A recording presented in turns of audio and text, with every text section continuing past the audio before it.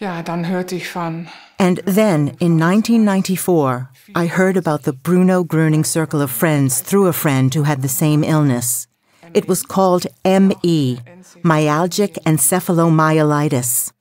She had had the same illness in a milder form, and she received a healing.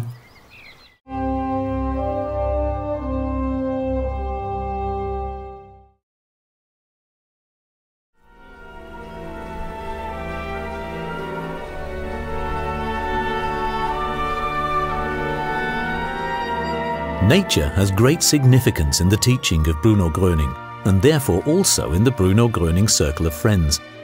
For that reason, there are not only hiking weeks, but also photographs of nature are taken and made available to the friends. Die Natuur is Gott, sagt Bruno. Bruno Gröning also says nature is God. And when you take a photograph, the power that you experience in that moment is contained within it. That's what's special.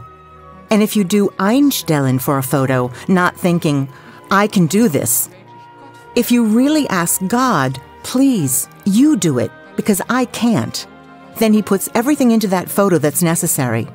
And anyone who's open to it can feel it. That's what's so special.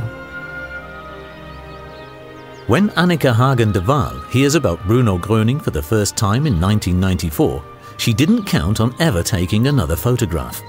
Her health is in ruins, and after a 7-year ordeal, her situation is hopeless. Ik zat in rolstoel. I was in a wheelchair, and for the last 2 years of the 7.5 years, I could only lie flat on my back in bed. I was in such pain that I couldn't turn over by myself, and my head had to be supported with 2 pillows. If I didn't do that, the pain was totally unbearable. Ja, dann hörte ich von.